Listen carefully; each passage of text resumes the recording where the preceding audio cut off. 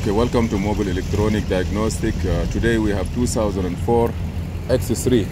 This is an EWS operated car, and we have a misfire cylinder number 3. So we need to be sure that is this because of the injector, the coil are good. We need to be sure that is that because of the injector or is that because of the coils. But all the coil is changed, so we know that we have this one. When we try to test the injectors, we are getting a problem with the injectors. It doesn't go off. This one, the car is not shaking.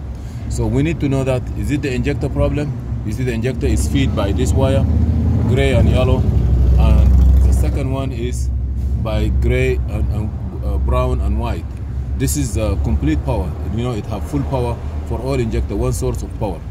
So we're gonna try to read the value of this injector here. For example, we have two injectors.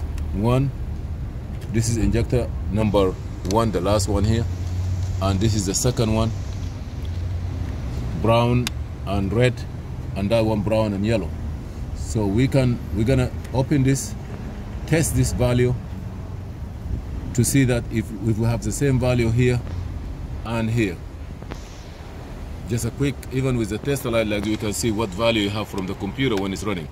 If we have computer commanding here, the same as this one, that means the injector is bad. If there is no command from the computer, it could be the computer is no good. But before, we're gonna check this, and then the other way is also to check, to swap the injector or just put a new injector or just test it.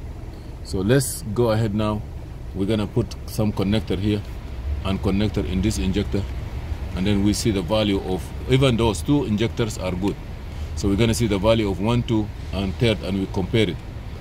Also, it will help to see with the ignition on, we should get power going back, you know, like 12 volt in, 12 volt out, and it will be triggered. It will be triggered by the engine computer. So let's get some adapters. We have the sun, that's why it's kind of blurry.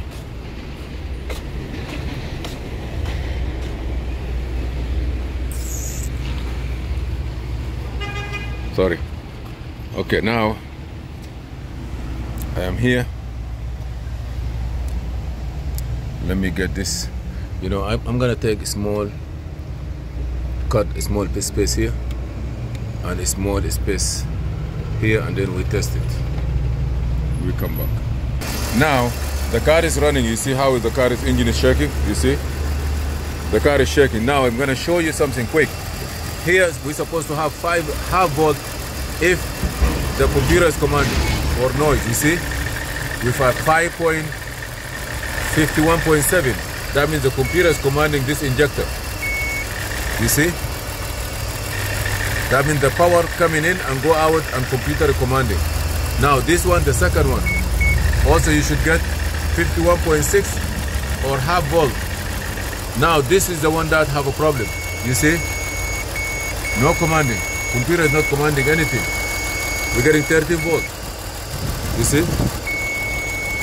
Nothing is full. So now it could be the injector shorted out and messed up the computer, or it could be the wiring. You need to open the computer and be sure everything is good. But what I know here now is this injector is working fine. You see? This injector is working fine. Yeah. You see? 5 point something.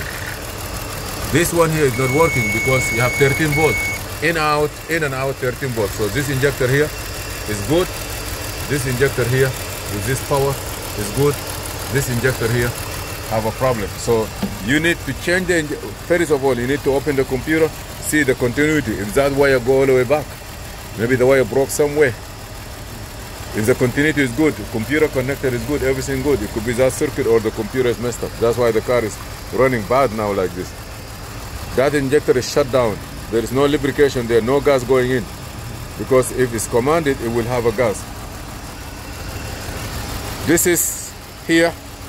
I have my best friend here. One of your best friends. And here is his shop. They do transmission, auto repair, and everything on 3rd Avenue and 7th Street.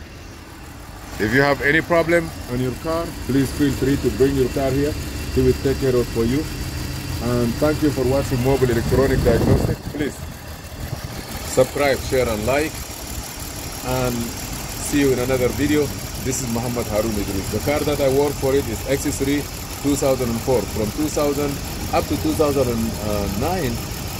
they look like the same EWS and the same engine almost, or a little bit different, but the diagnosis and the thing are the same. Thank you for watching and see you in another video.